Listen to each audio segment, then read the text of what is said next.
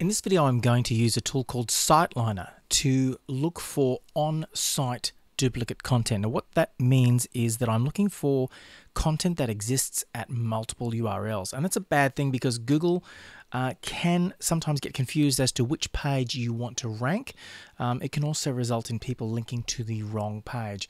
Now, lots of times, on-site duplicate content is a result of your website software, your content management system.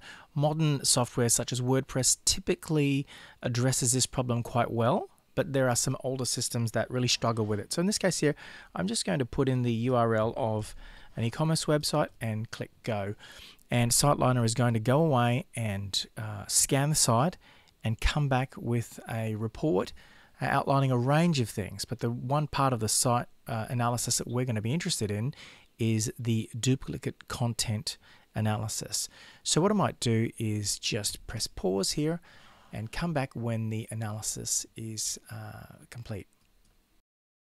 Alright, so the report is complete now, and you can see that it has scanned 84 pages on the website, and this top issues section here tells you what the problems are with the site. And you can see that the first thing is a large amount of duplicate content was found.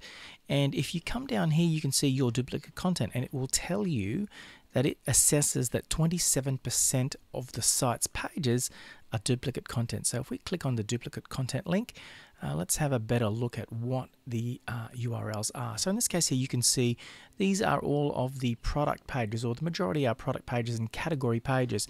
And you can see that it's made an assessment of the matched words and the percentage of replicated words across the site. So it's telling you that these pages are very similar. They are similar enough that it would be considered duplicate. So at this point here, it's really you have to make an assessment as to what to do next. And in this case here, I could go away and rewrite my product description so that there is minimal duplication of content.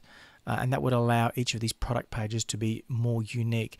Now, you really need to try to use your professional opinion or the opinion of an expert to help you assess whether this is a real problem. But as a guide, this is telling me that, hey, this tool is assessing that the content on these product pages is just a little too similar. So going forward, I should either rewrite many of these product descriptions or be conscious that writing product descriptions going forward, I should be more unique. And that's it. That's how you use SiteLiner to make an assessment of duplicate content.